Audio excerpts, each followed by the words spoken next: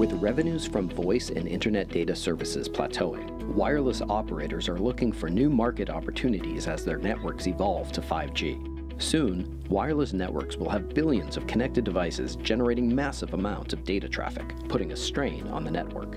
If operators choose the traditional monolithic vendor approach, as the networks grow, the resulting staggered deployment scenario means operators will be held hostage to that vendor's closed and proprietary product roadmap. In this environment, new radio access network architectures are required that promote innovation through openness, programmability, and automation.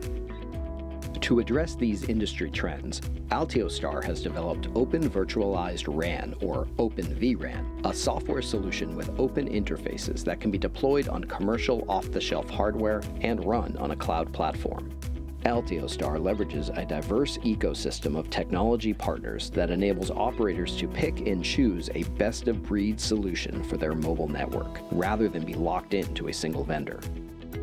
The Altiostar Open vRAN software platform provides mobile operators flexibility, performance, and scalability at a significant savings in terms of capital and operating costs.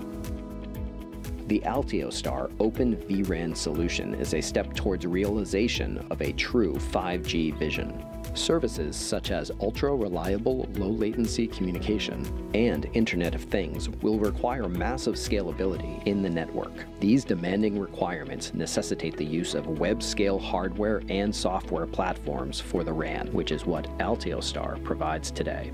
Altiostar was the first vendor to deploy Open vRAN at scale with the commercial launch of the Rakuten Mobile network in Japan in April 2020. The company has also announced several other customers for its Open vRAN solution, including Dish as a greenfield new operator, as well as brownfield existing operators such as Telefonica and Bharti Airtel, paving the way for broader adoption of Open vRAN in the industry.